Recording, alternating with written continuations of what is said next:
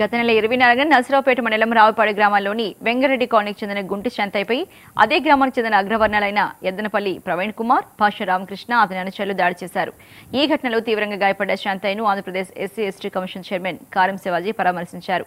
బాధితుడికి అండగా ఎస్సీ/ఎస్టీ కమిషన్ అండగా ఉంటుందని, తగిన న్యాయం చేస్తామని హామీ ఇచ్చారు. ఈ సందర్భంగా ఆయన మాట్లాడుతూ దళిత గిరిజనులపై దాడులు చేస్తే సహించేది లేదని ఆగ్రహాన్ని వ్యక్తం చేశారు. అగ్ర కులాలు అత్యంత పాశవికంగా దాడి చేస్తారు. దీన్ని తీవ్రంగా ఖండిస్తున్నాం.